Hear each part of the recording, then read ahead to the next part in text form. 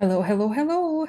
Today we're going to take a look at independent versus dependent variables. In math and science, at times you're going to need to graph them. And I'm going to show you a little trick on how you can remember which is the independent versus the dependent variable. So let's take a look at this first graph here. I'm going to put in the independent variable. I'm going to tell you which one's the independent.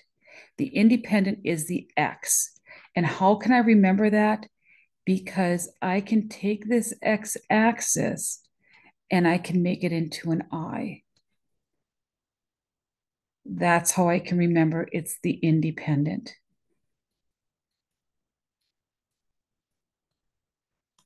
So x is my independent variable.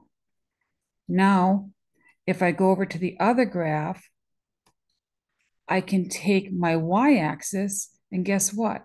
I can make this into a D.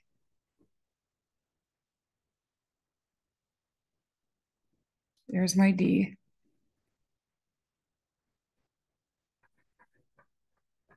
A nice D there. And there, my y is my dependent variable. So that's just a little trick on remembering the difference between the independent and dependent variable. X is your independent, Y is your dependent. I hope this helps, and I would really appreciate it if you subscribed. If you have any comments or questions, again, just leave them down in the comment section and I'll get back to you right away. Thank you.